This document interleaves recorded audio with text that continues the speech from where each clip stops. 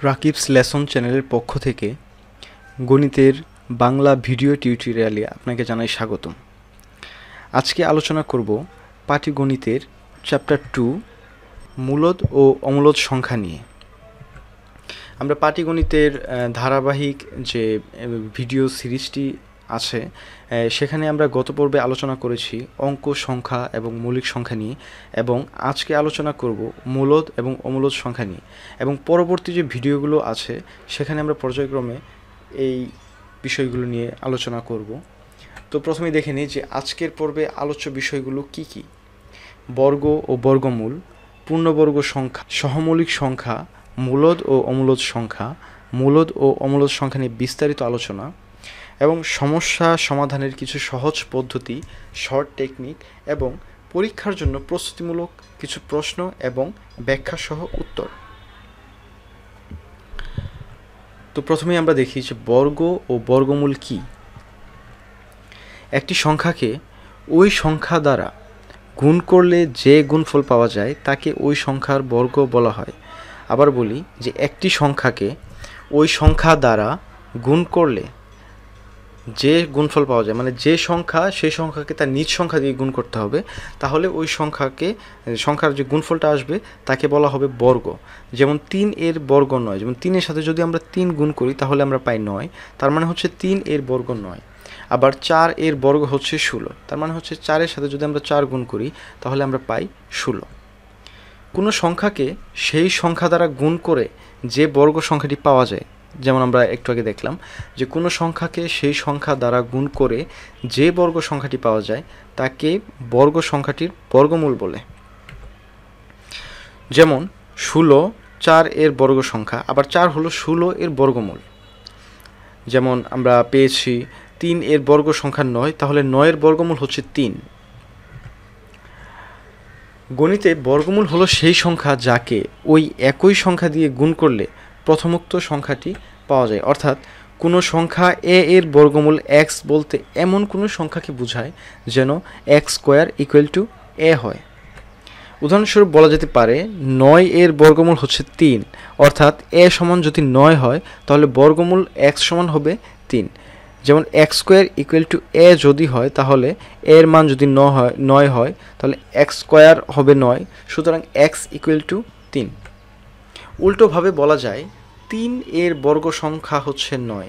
কোনো সংখ্যার বর্গমূল বোঝাতে ওই সংখ্যাটির পূর্বে এই চিহ্নটি বসানো হয়, যেমন √100 ইকুয়াল টু 10 ইত্যাদি। এখন দেখব আমরা যে পূর্ণ সংখ্যা কি। একটি সংখ্যাকে 2 বার গুণ করা হলে গুণফলকে পূর্ণ সংখ্যা বলা হয়। যেমন ধরুন যে 5 গুণ 5 ইকুয়াল টু 25। একটু আগে আমরা যেমন দেখলাম যে 3 গুণ 3 সমান 9, 9 একটি পূর্ণ সংখ্যা, 25 একটি পূর্ণবর্গ সংখ্যা। পূর্ণবর্গ সংখ্যা চেনার জন্য প্রথমে কোনো সংখ্যার ভাগ পদ্ধতিতে বর্গমূল বের করুন। সংখ্যাটি যদি নিঃশেষে ভাগ করা যায় তাহলে সেটি পূর্ণবর্গ সংখ্যা হবে। নিঃশেষে ভাগ বলতে যে ভাগ করার পর ভাগশেষ হবে 0। এখন দেখব আমরা যে সহমৌলিক সংখ্যা কি। সহমৌলিক বা কো-প্রাইম সংখ্যা হলো এমন দুইটি ধনাত্মক পূর্ণ সংখ্যা যাদের মধ্যে এক ব্যতীত অন্য কোনো সাধারণ উৎপাদক নেই। উৎপাদক কি আশা করি সেটা অবশ্যই জানেন। তাহলে দেখুন যে সহমৌলিক বা কো-প্রাইম সংখ্যা হলো এমন দুইটি ধনাত্মক পূর্ণ সংখ্যা যাদের মধ্যে এক ব্যতীত অন্য কোনো সাধারণ উৎপাদক নেই। যেমন 5 এবং 7, এদের মধ্যে এক ছাড়া সাধারণ উৎপাদক নেই। দুইটি মৌলিক সংখ্যা সর্বদা সহমৌলিক হবে। এছাড়া একটি মৌলিক সংখ্যা ও যৌগিক সংখ্যাও সহমৌলিক হতে পারে, যেমন 5 এবং 6। দেখুন 6 কিন্তু মৌলিক সংখ্যা না, কিন্তু 5 এবং 6 তাদের মধ্যে এক ব্যতীত অন্য কোনো সাধারণ উৎপাদক নেই। মানে হচ্ছে অন্য কোনো সংখ্যা দিয়ে এই দুইটি সংখ্যাকে আলাদাভাবে ভাগ করলে ভাগশেষ 0 পাওয়া যাবে না। যেমন দুইটি মৌলিক সংখ্যা অথবা একটি জোড় সংখ্যা অপরটি বিজোড় হলেও সহমৌলিক হতে পারে, যেমন 8 এবং 9। এখানে একটি টেবিল দেওয়া আছে, আপনি যদি লক্ষ্য করেন দেখতে পারবেন যে 2 3 4 12 13 এরকম কয়েকটি সংখ্যা দেওয়া আছে। 2কে যদি আমরা গুণনীকে বিশ্লেষণ করি আমরা পাবো 1 2। 3কে যদি গুণনীকে বিশ্লেষণ করি আমরা পাবো 1 3। 4কে যদি গুণনীয়কে বিশ্লেষণ করি আমরা পাবো 1 4 অথবা 2 গুণ 2, গুণনীয়ক সমূহ হচ্ছে 1 2 4। এরকম 12কে 12র গুণনীয়ক সমূহ হচ্ছে 1 2 3 4 6 12। 13র গুণনীয়কগুলো হচ্ছে 1 13। এখানে আমরা গুণনীয়কগুলো পেয়ে গেলাম। তাহলে এখান থেকে যদি আমরা বের করতে চাই যে কে কার সহমৌলিক, তাহলে আমরা খুব ইজিলি কিন্তু বের করতে পারবো যে কে কার সহমৌলিক। তো দেখুন যে 2 3 সংখ্যা দুটি সহমৌলিক, কারণ 1 ছাড়া এদের কোনো সাধারণ গুণনীয়ক নেই। 2 4, তারপর হচ্ছে যেমন ধরুন 3 4, এরাও সহমৌলিক, কারণ 3 4-এর মধ্যেও 1 ব্যতীত অন্য কোনো সাধারণ উৎপাদক নেই। কিন্তু 2 4 পরস্পর সহমৌলিক নয়, কারণ 1 ছাড়াও এদের মাঝে সাধারণ গুণনীয়ক 2 রয়েছে। খেয়াল করুন 2 4-এর গুণনীয়ক 1 2 4। তো এবং অমূলদ সংখ্যা কি? যে সংখ্যাগুলোকে দুইটি স্বাভাবিক সংখ্যার ভগ্নাংশ আকারে প্রকাশ করা যায় তাকেই মূলদ সংখ্যা বলে। আবার যে সংখ্যাগুলোকে দুইটি স্বাভাবিক সংখ্যার ভগ্নাংশ আকারে প্রকাশ করা যায় না তাকে অমূলদ সংখ্যা বলে। আমরা যারা একটু বিস্তারিত জানতে চাই তাহলে আমরা দেখব যে মূলদ সংখ্যাটা আসলে কি।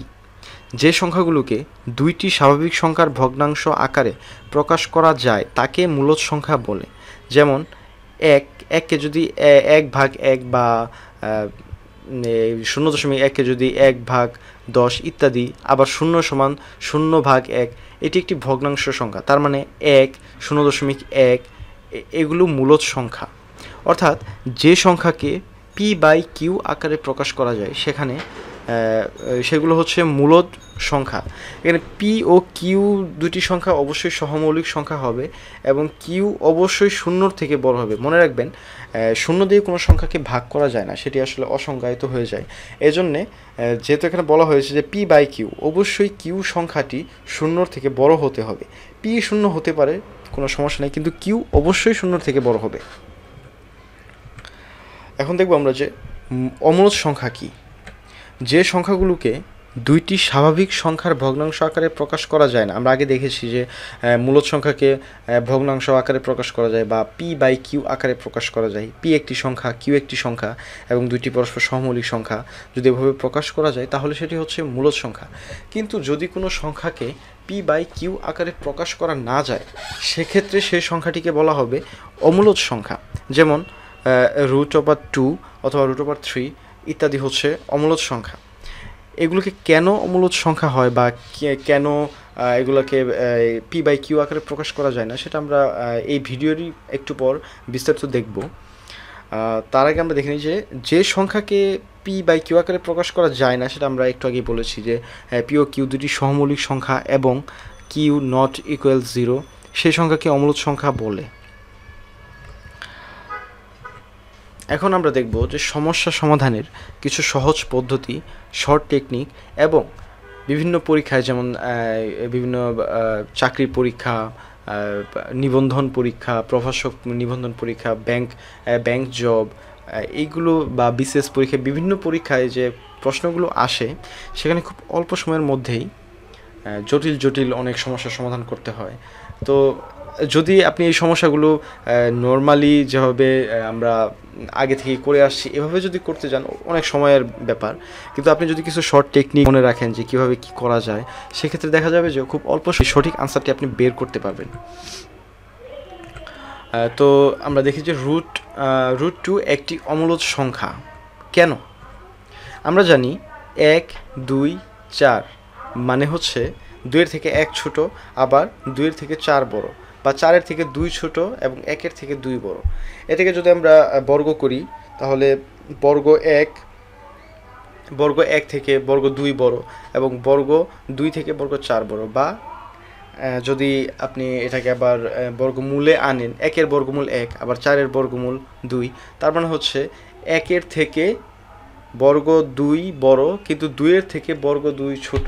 তার মানে 1 এবং 2-এর মধ্যবর্তী কোনো একটি সংখ্যা হচ্ছে বর্গ 2।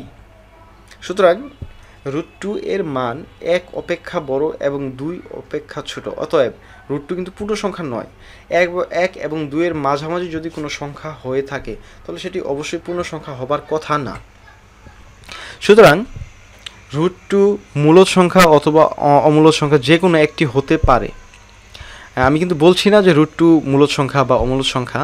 আমরা প্রথমে বের করে নিলাম যে √2 একটি পূর্ণ সংখ্যা নয়, তাহলে অবশ্যই এটি একটি ভগ্নাংশ সংখ্যা বা p/q আকারের সংখ্যা হতে পারে। হবে বলছি না, হতে পারে। যদি √2 p/q আকারের সংখ্যা হয় তাহলে সে একটি মূলদ সংখ্যা, আর যদি না হয় তাহলে অমূলদ সংখ্যা। এখন আমরা প্রথমে বলি যে যদি √2 মূলদ সংখ্যা হয় তাহলে কি হবে।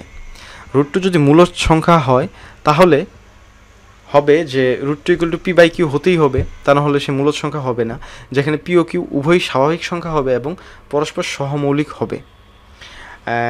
এটাকে যদি আমরা বর্গ করি তাহলে আমরা পাবো 2 = p²/q² বা 2q = p²/q। উভয় পক্ষকে এখানে আমরা q দিয়ে গুণ করেছি, গুণ করাতে আমরা পেয়েছি 2q = p²/q। এখানে একটা জিনিস খেয়াল করুন, 2q পূর্ণ সংখ্যা, 2q অবশ্যই পূর্ণ সংখ্যা, এখানে কোনো ভগ্নাংশ নেই, কারণ q এর মান আপনি যাই বসান না কেন অবশ্যই এটি একটি পূর্ণ সংখ্যা হবে। কিন্তু p²/q কখনোই পূর্ণ সংখ্যা হতে পারে না, কারণ এটি একটি ভগ্নাংশ সংখ্যা। কারণ p ও q উভয়ই স্বাভাবিক সংখ্যা, এরা পরস্পর সহমৌলিক। কিন্তু যেহেতু p²/q একটি ভগ্নাংশ সংখ্যা এবং 2q একটি পূর্ণ সংখ্যা, তাহলে এই দুটি সংখ্যা কিন্তু কখনোই সমান হতে পারে না। অর্থাৎ 2q ≠ p²/q। যদি সমান না হয় তাহলে আমাদের এই শর্তটাও কিন্তু সত্যি হচ্ছে না যে এটি একটি মূলদ সংখ্যা। সুতরাং √2 এর মান p/q আকারের কোনো সংখ্যাই হতে পারে না। যদি হতো তাহলে আমরা বলতে পারতাম এটি একটি মূলদ সংখ্যা, কিন্তু যেহেতু হতে পারছে না, √2 p/q আকারের কোনো সংখ্যাই হতে পারছে না, তাহলে অবশ্যই এটি একটি অমূলদ সংখ্যা। এখন একটি জিনিস খেয়াল করুন যে আমরা এখানে করেছিলাম যে প্রথমেই যে 1 থেকে 2 বড়, 2 থেকে 4 বড়, এটা আসলে আমরা কিভাবে বের করলাম বা এটা আসলে আমরা কিভাবে লিখব। যে এটা যদি আমরা লিখতে যাই যে আমাদের করতে হবে কি, যে √2 যদি একটি অমূলদ সংখ্যা আমাদের প্রমাণ করতে হয়, এক্ষেত্রে রুট বাদ দিয়ে প্রথমে আমরা যে সংখ্যাটি থাকবে ওই সংখ্যাটির আগের এবং পরের যে বর্গ সংখ্যাটি আছে সেটি আমরা চিন্তা করব। যেমন 2 এর আগে বর্গ সংখ্যা 1 এবং 2 এর পরের বর্গ সংখ্যা কিন্তু 3 নয় 4, কারণ 2 এর পরের বর্গ সংখ্যাটি আমাদের বিবেচনা করতে হবে। দেখা যায় 2 এর ঠিক আগের পরের বর্গ সংখ্যা 1 ও 4, তাহলে প্রথম লাইন শুরু করব আমরা 1 2 4 এভাবে। আবার মনে করুন √7 একটি অমূলদ সংখ্যা প্রমাণ করতে বলে, তাহলে প্রথম লাইনটি কী হবে? প্রথম লাইনটি হবে 4 7 9, কারণ 7-এর ঠিক পরের বর্গ সংখ্যাটি হচ্ছে 9 এবং 7-এর আগের ঠিক আগের বর্গ সংখ্যাটি হচ্ছে 4। 5ও বর্গ সংখ্যা নয় এবং 6 সেটিও কিন্তু বর্গ সংখ্যা নয়। তাহলে যদি এরকম প্রশ্ন আসে যে √7 একটি অমূলদ সংখ্যা প্রমাণ করো, তো তখন আমরা শুরু করব এভাবে যে 4-এর থেকে 7 বড়, 7 <9। এখন প্রশ্ন হচ্ছে √3 একটি অমূলদ সংখ্যা, এটা কিভাবে আমরা প্রমাণ করব। তো আমরা একটু আগেই দেখেছি যে আমরা শুরু করব আগের ঠিক বর্গ সংখ্যা দিয়ে। √3 আমরা রুট যদি বাদ দিই, 3 এর ঠিক আগের বর্গ সংখ্যাটি হচ্ছে 1 এবং 3 এর ঠিক পরের বর্গ সংখ্যাটি কিন্তু আমরা পেয়েছি 4। তো এভাবে আমরা শুরু করলাম 1 <3, 3 4, বা 1-এর থেকে 3 বড় এবং 3-এর থেকে 4 বড়। এটাকে যদি আমরা বর্গ করি তাহলে আমরা যা পাচ্ছি √1 √3 √4, বা এটাকে আমরা যদি বর্গমূলে নিয়ে আসি তাহলে রুটের বর্গ 1-এর বর্গমূল হচ্ছে 1, কিন্তু বর্গ 3-এর বর্গমূল আমরা জানি না, তাই করতে পারিনি, এবং √4 বা 4-এর বর্গমূল হচ্ছে 2। আমরা আগের যে সমস্যাটির সমাধান যেভাবে করেছিলাম এরপরে সমস্যাটি ঠিক একইভাবে করতে পারবো, শুধুমাত্র এখানে দেখুন যে √3 = p/q। এটা আমরা যদি আগেই বলি যে √3 পূর্ণ সংখ্যা নয়, তাহলে অবশ্যই এটি মূলদ অথবা অমূলদ সংখ্যা। তাহলে যদি মূলদ সংখ্যা হয় তাহলে আমাদের কি করতে হবে? অবশ্যই এটি p/q আকার একটি সংখ্যা হিসেবে প্রমাণ করতে হবে। প্রমাণ করার জন্য √3 = p/q নিতে হবে, এবং √3 = p/q নেওয়ার পর এটিকে আমরা বর্গ করব। বর্গ করার পর পাবো আমরা 3 = p²/q², এবং উভয় পাশে আমরা q দিয়ে গুণ করি। গুণ করলে আমরা দেখতে পাচ্ছি যে 3q = p²/q। এখানে লক্ষ্য করুন 3q একটি পূর্ণ সংখ্যা, কিন্তু p²/q কখনোই পূর্ণ সংখ্যা হতে পারে না, কারণ এটি একটি ভগ্নাংশ সংখ্যা। যেহেতু এটি ভগ্নাংশ সংখ্যা এবং 3q একটি পূর্ণ সংখ্যা, এবং এই দুইটি সংখ্যা কখনোই সমান হতে পারে না। যেহেতু সমান হতে পারে না, তার মানে 3q = p²/q। তার মানে আমরা বলতে পারি যে এটি আসলে মূলদ সংখ্যার যে নিয়ম, সেই নিয়মকে সিদ্ধ করে না। সুতরাং √3 এটিও একটি অমূলদ সংখ্যা। এখন আপনার জন্য প্রশ্ন হচ্ছে যে নিচের কোন জোড়া সহমৌলিক? সহমৌলিক কি এটা আমরা ভিডিওর প্রথমে আমরা দেখেছি যে সহমৌলিক। তো এখন আপনাকে বের করতে হবে যে সহমৌলিক সংখ্যাটি কি। প্রশ্নটি আপনি চাইলে এই মুহূর্তে ভিডিওটি পজ করতে পারেন। ভিডিওটি পজ করার পর আপনি ভাবুন যে আসলে কোন দুইটি আনসার হবে। তারপর আপনি প্লে করুন এবং আনসারটি মিলিয়ে নিন যে আসলে আপনার উত্তরটি সঠিক হয়েছে কি না। সঠিক উত্তরটি হবে 3 এবং 19, এই দুটি সংখ্যা হচ্ছে সহমৌলিক। সহমৌলিক কেন, এটি যদি আপনার আবার কনফিউজড হয়ে যান, আপনি ভিডিওর শুরুর দিকে আবার দেখতে পারেন সহমৌলিক সংখ্যা কাকে বলে বা কিভাবে কেন সহমৌলিক সংখ্যা বলা হয়। এরপর প্রশ্ন 2, মূলদ সংখ্যা কোনটি? এখানে কয়েকটি উত্তর দেওয়া আছে, √13, √14, √15, √16। এখানে আপনি সঠিক উত্তর কী হবে আপনি ভাবুন, ভেবে আনসার করুন, ভিডিওটি পজ করুন, আনসার বের করুন, এরপর আপনার আনসারটি এই আনসারের সাথে মিলান। আনসারটি হচ্ছে √16। এটি একটি মূলদ সংখ্যা, কিন্তু বাকি যে সংখ্যাগুলো আছে এগুলো মূলদ সংখ্যা নয়। এরপর প্রশ্ন হচ্ছে যে সকল মূলদ ও অমূলদ সংখ্যাকে কি বলে? এটি একটি খুব ইম্পর্টেন্ট একটা প্রশ্ন যে সকল মূলদ ও অমূলদ সংখ্যাকে কি বলে। এই কোয়েশ্চেনটা অনেক পরীক্ষায় আসতে দেখা যায়। তো দেখুন যে সকল মূলদ ও অমূলদ সংখ্যাকে কি বলে? স্বাভাবিক সংখ্যা, মৌলিক সংখ্যা, পূর্ণ সংখ্যা নাকি বাস্তব সংখ্যা? সঠিক উত্তরটি হচ্ছে বাস্তব সংখ্যা। তার মানে সকল মূলদ ও অমূলদ সংখ্যাকে বলে বাস্তব সংখ্যা। আমরা কিভাবে দশমিক সংখ্যাকে দেখে বলতে পারবো এটা একটা মূলদ সংখ্যা কিনা? খুব ইম্পর্টেন্ট একটা প্রশ্ন যে আমরা কিভাবে দশমিক সংখ্যাকে দেখে বলতে পারবো এটা মূলদ সংখ্যা কিনা। এটা আসলে যদি আপনি এই জিনিসটা মাথায় রাখতে পারেন যে যদি দশমিকের উপর একই অঙ্ক বা একাধিক অঙ্কের পুনরাবৃত্তি ঘটতে থাকে, তাহলে তাকে আমরা বলতে পারি এটা একটি মূলদ সংখ্যা। যেমন 5কে যদি 3 দিয়ে ভাগ করেন, ভাগফল আসবে 1.6666, এভাবে চলতেই থাকবে, এর শেষ হবে না। যখন এভাবে পুনরাবৃত্তি ঘটতে থাকবে তখন আমরা বলতে পারবো এটি একটি মূলদ সংখ্যা। কিন্তু যদি দশমিক সংখ্যাকে আপনি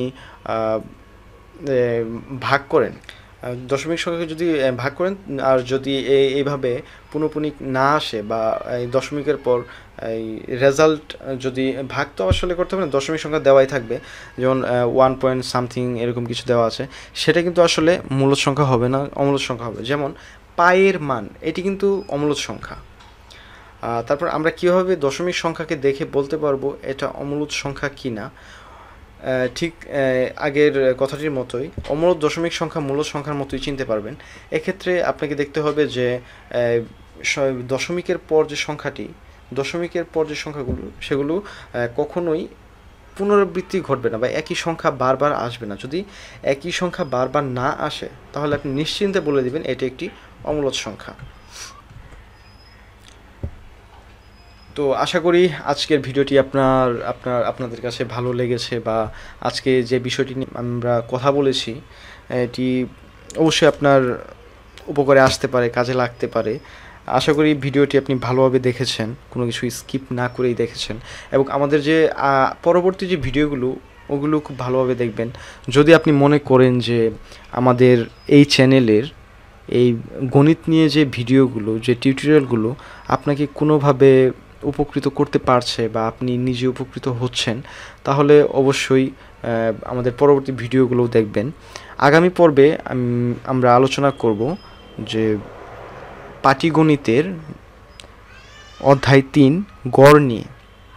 আশা করি ভিডিওটি দেখবেন, এবং যদি আমার এই ভিডিওটি ভালো লেগে থাকে এবং যদি আমাদের এই টিউটোরিয়ালগুলো আপনাকে হেল্প করে, অবশ্যই সাবস্ক্রাইব করবেন এবং সাবস্ক্রাইব করে বেল আইকনটিতে ক্লিক করবেন, যেন পরবর্তী ভিডিওটি আপলোড করার সাথে সাথে আপনার কাছে নোটিফিকেশন চলে যায় এবং আপনি খুব তাড়াতাড়ি ভিডিওটি দেখতে পারেন। ধন্যবাদ পাশে থাকার জন্য।